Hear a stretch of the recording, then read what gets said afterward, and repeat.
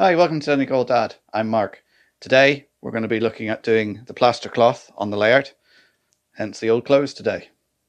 So I've cut away some of the Celotex into the shapes I want. Now we're going to start covering it with the plaster cloth.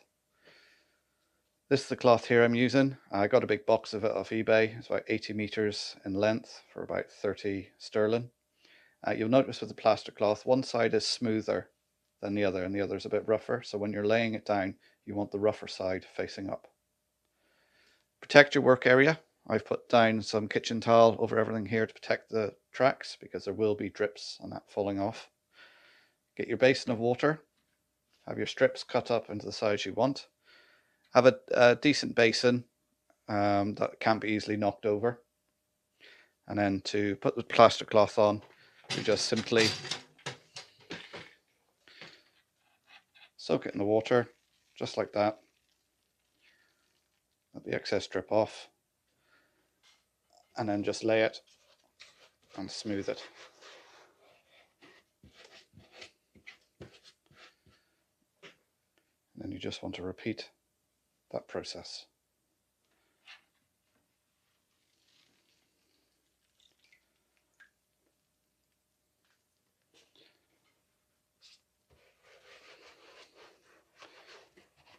Now the plaster can be quite caustic, so if you have sensitive skin you might want to use rubber gloves just to protect your skin. And it's just a matter of smoothing it over, trying to fill in the holes as you go, and then just adding layers. So I start by doing one layer all over, let it dry, see how it looks, and then go over it with maybe a second layer once you're happy with the shape you've got. So here's the progress so far. We have one layer of the plaster bandage down. I've put the tunnel portals in place. These I've just screwed in at the bottom onto pieces of wood to secure them in place, then wrapping the bandage around them. So what I'll continue on now is I'll put another layer down, smooth it out more to get rid of a lot of these holes. So I'm going to carry on now, adding the second layer, smoothing it off, and then we'll come back and see how it looks. As you can see on here now, I've put a couple of layers of the plaster bandage on. I put the tunnel mouths in. I had to remove these and put them back in again because when the bandage went on, it made the tunnels warp slightly, so the trains were catching on the way through, so I've reseated them. You can see I've put the plaster bandage up to the edge of the tunnel mouth. What I can do at a later stage is trim that back so it's a flusher fit. It's going to be hid with scenery anyway. Now you notice that on the bandage you got some ridges there and you have some holes left. What I do to cover that is I get some plaster, so polyfiller, anything like that.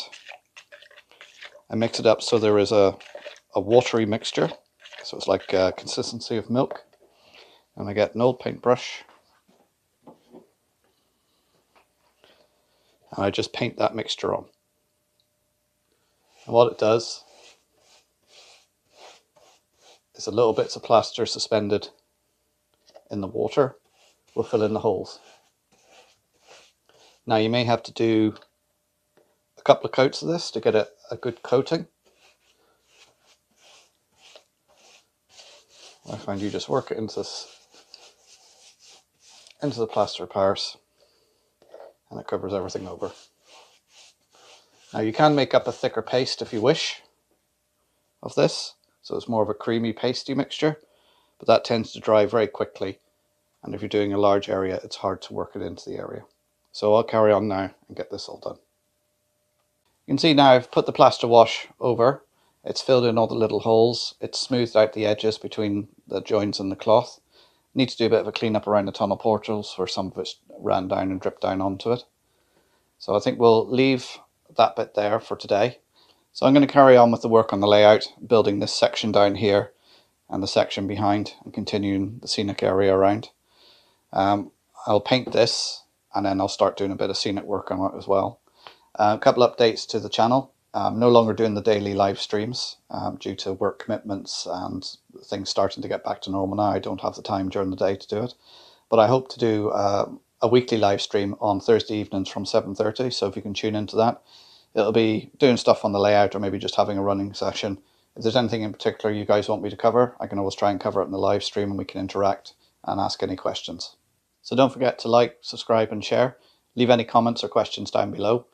Thanks for watching. I'll see you next time. Bye for now.